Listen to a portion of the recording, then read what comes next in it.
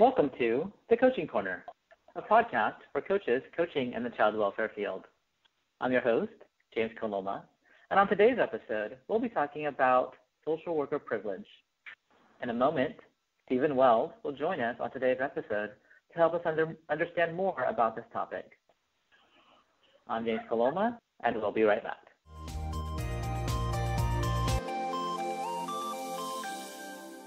Welcome to the podcast, Stephen.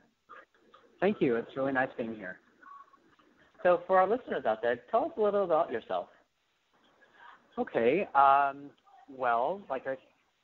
Stephen Wells, and I originally come from Colorado. I moved out to California in 2001, and I came to California with a bachelor's in psychology. I ended up working for child welfare services starting in 2002. And eventually in 2005, I got my master's in counseling with the emphasis of marriage and family therapy. That was all while I was in my case-carrying career in child welfare services. And I was a case-carrying worker in residential services and also the medically fragile unit for approximately 8 years. I promoted to supervisor in 2010. Worked in one of our regions, supervising continuing services and a court intervention unit. And then recently, about 8 months ago or 9 months ago, I started supervising the Pathways to Wellbeing unit, which is implementing the KDA lawsuit recommendations. That's kind of on the child welfare side. And then also recently, in September, I became a safety organized practice coach with the Academy, and I'm doing SOP coaching in Orange County. Okay, great. So today we're talking about social worker privilege. First, tell us about your history with and understanding about social worker privilege. What brings you to talk to us around social worker privilege? Okay. Well, safety organized practice has really engaged me in some different types of thinking about how we go about practicing social work. And embedded in safety organized practice and other really good social work best practices, we spend a lot of time talking about cultural humility and just really making sure that our practice is culturally appropriate and sensitive. So in talking about those topics, we oftentimes address the issue of privilege. It can be white privilege, male privilege, and other types of privileges where there is a group that has a power that other groups don't have. And they are oftentimes unaware of that power and how they wield that power and how that power influences relationships.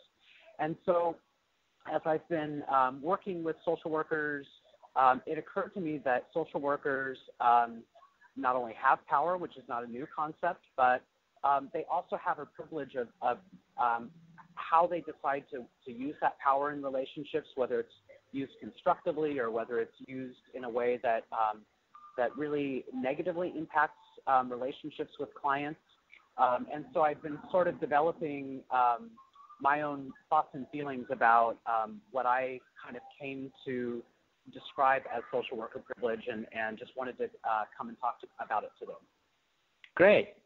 So let's talk then about how social worker privilege assists us in our job. I mean, you did speak about how social workers have a power, and there's a power differential between a social worker and the family that they're working with. How then do we use that to our best ability? Okay. So I think the first thing that all social workers need to understand is that no matter how great your practice is, no matter how educated you are, no matter how sensitive and empathic you approach your practice, you walk into a room with a family in child welfare with an automatic advantage. And that is you have the power over what happens to people and the decisions that you make and how you engage and the questions that you ask and what you place as a priority in your interaction with clients. So when you walk into a room or you knock on a door, you go into a house, the client or the family or the youth is automatically under the impression and under the understanding that they, what they do and how they act towards you and what they say to you impacts directly the decision that you make. that decision can be anything as small as how long you're going to stay there or what questions you ask. It can be as big as whether a child is removed from their home or sent to adoptions or where they're placed. And so they are automatically put in the position of having to be very careful or being very judicious about the things they say and do.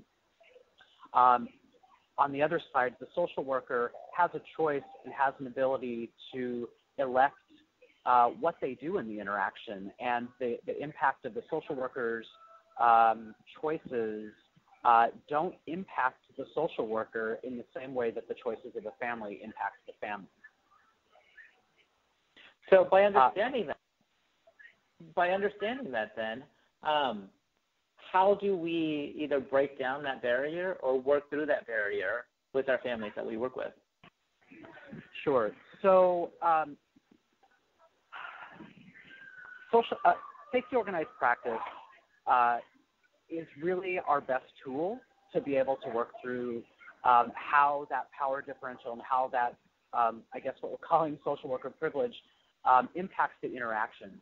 So when a social worker engages a family to really make sure that we are always aware of and controlling for that power differential and making sure to do everything that we can to engage families in a positive, collaborative dialogue and discussion, and to be aware of any practices that the family might see as paternalistic practices.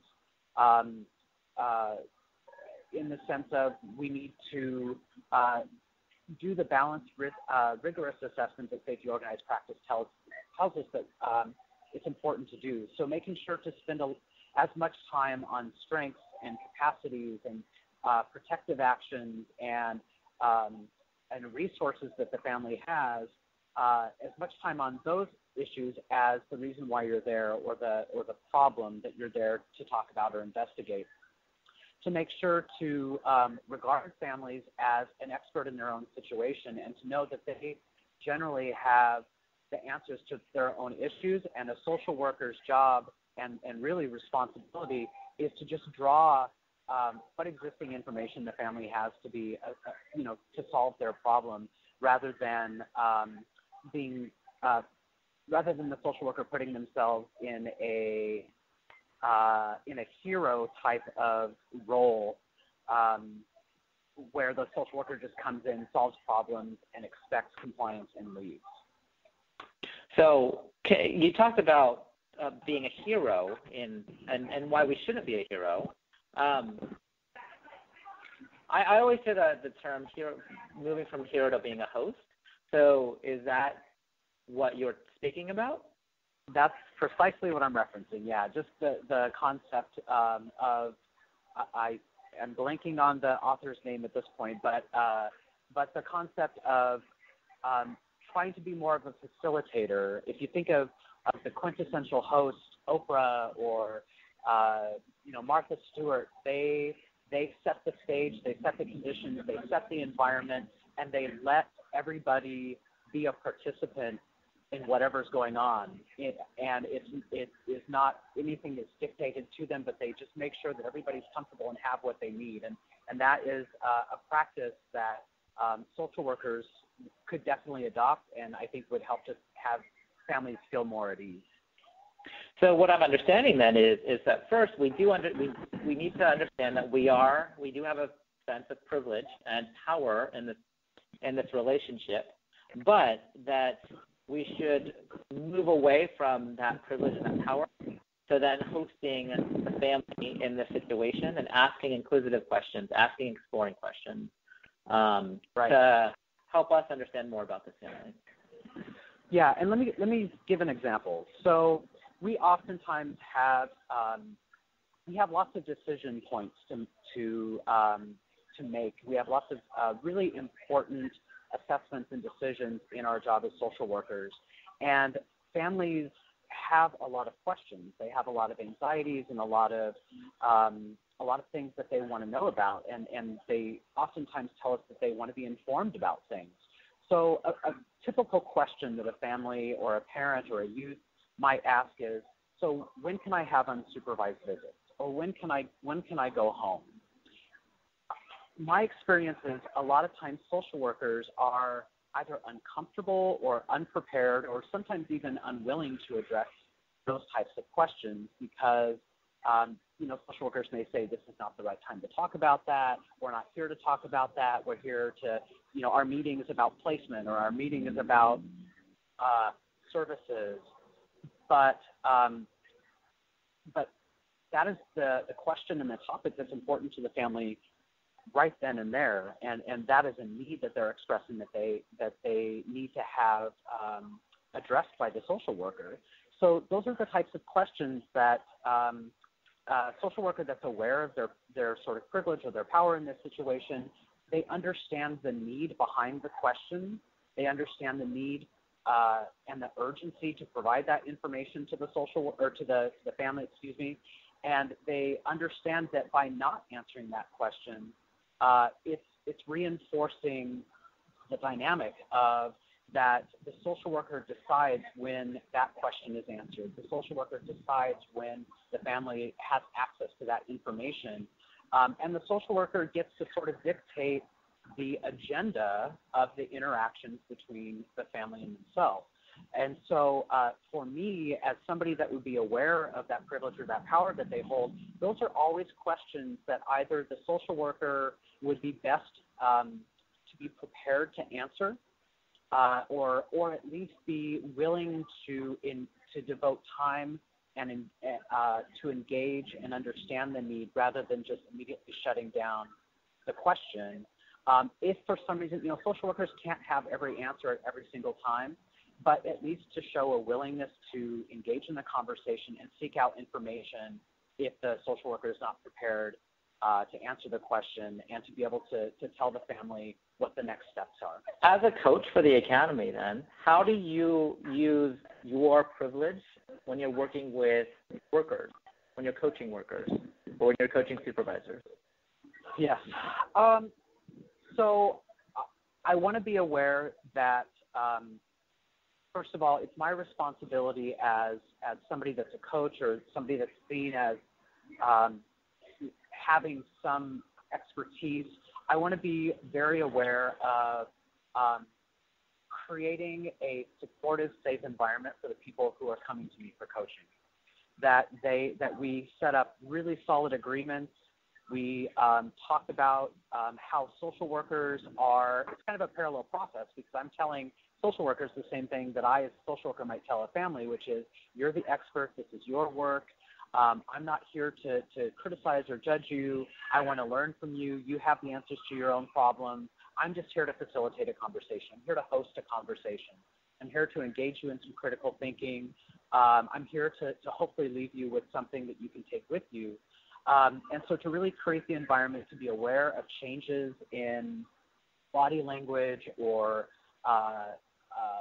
making sure that everybody has time to contribute to the session, and just really being open to feedback, that if something lands poorly with somebody, to really explore that and take care of that relationship. Because I know that if something happens during the session that's kind of a breach in the trust or a breach in the relationship, my effectiveness as a coach is going to be impacted. So to really just show the caring and the kindness and the compassion as a coach for the worker as I would if I were sitting down with the family as well. And I think by modeling that in the coaching session and making that explicit and telling them that the way that we interact in the coaching session is also very similar, if not completely analogous, to the way that we interact with our families, by pointing that out, I'm hoping that it'll translate to field work as well. So you talked about setting agreements and being open. Do you have any specific questions that you like to use when setting up, when engaging with the people that you're either coaching to or as a social worker, the families that you're working with? Yeah, it's actually, I would say it's the same question, whether it's a family or whether it's coaching with a worker, and that is by the time that we leave here today, when we have ended our session today, what do you hope we will have accomplished? What do you need from this session? What do you want to walk away with? Because my priority as far as how I run the session may not completely meet the needs of the person that I'm serving. And so I want to make sure to give them as open of, to let them set the agenda, to let them set the intended purpose of the session, whether that's the worker or the family, to say, what's on your mind? What do you need today?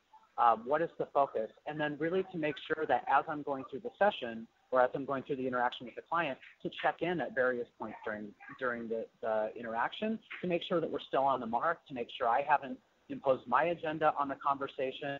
If there's something that I need to accomplish, I'm going to be open about that and say, I have a few agenda items today that I need to talk about, and I'll fill you in on what those are. But before we get started, before I tell you what my agenda is, can you please tell me what you're hoping to get accomplished today?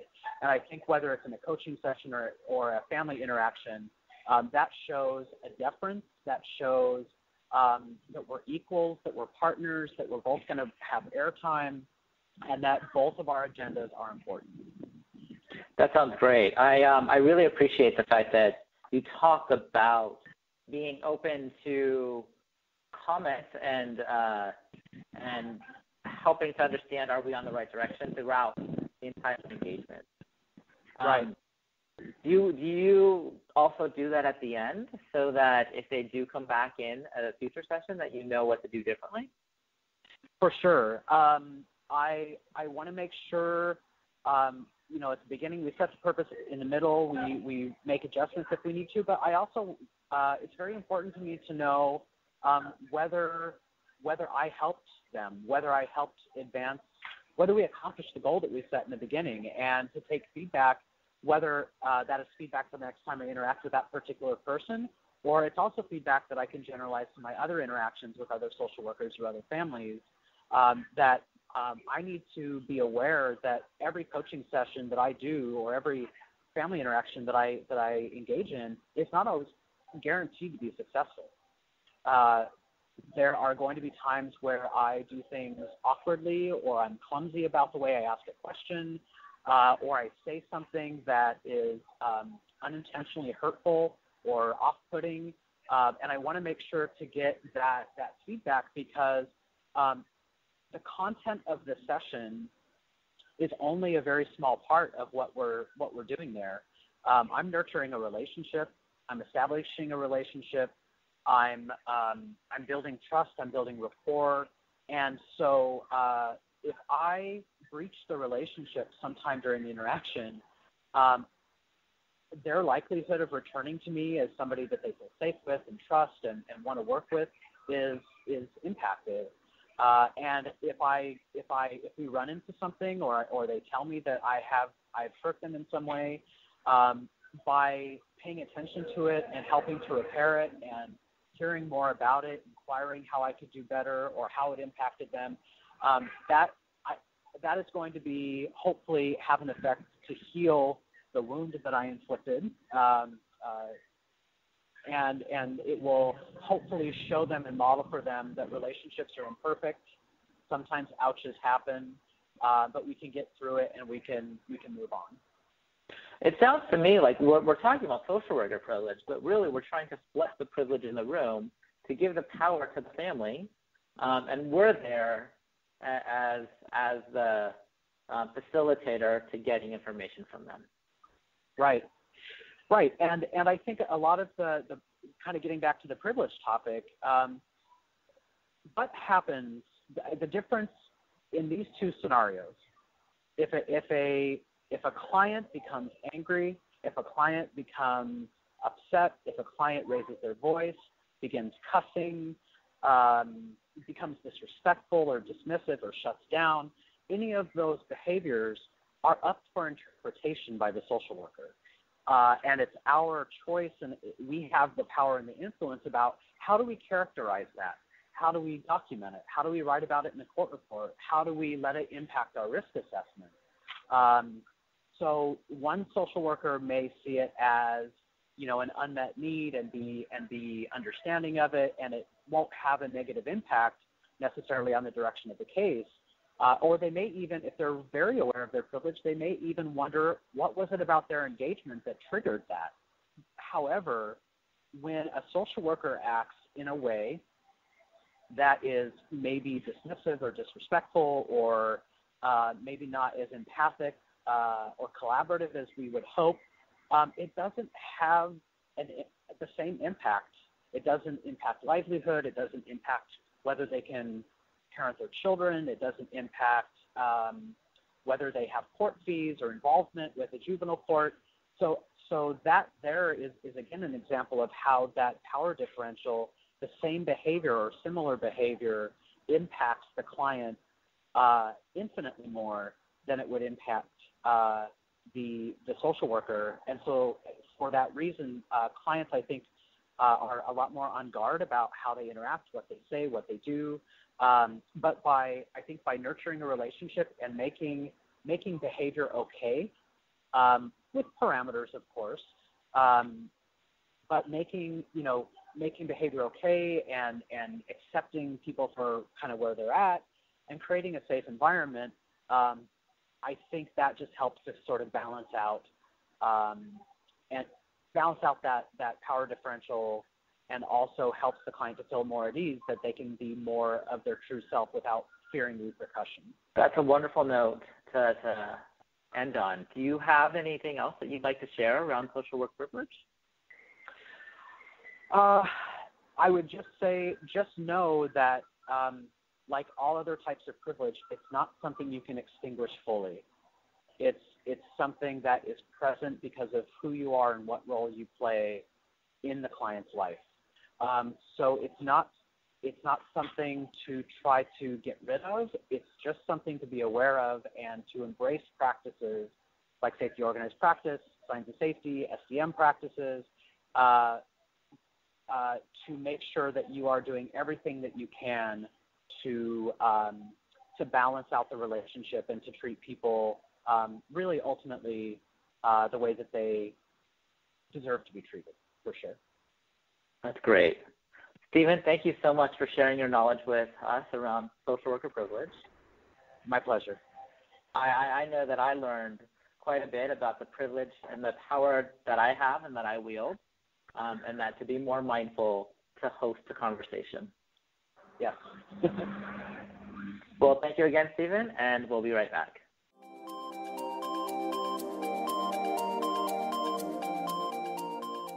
You've been listening to The Coaching Corner from the Public Child Welfare Training Academy Radio through the Academy for Professional Excellence at San Diego State University School of Social Work.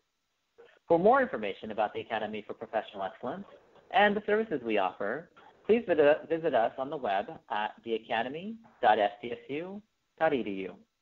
You can also subscribe to the Academy for Professional Excellence's YouTube channel by searching for the Academy SDSU. If you want to get a hold of us and let us know what you think about this podcast, please go to our website and click on the Contact Us button, and in the subject line, reference the title of this podcast. A special thank you to our guest, Stephen Wells. Please join us next time as we explore other topics in the child welfare arena. I'm your host, James Coloma, and now go out there and inspire and innovate our child welfare.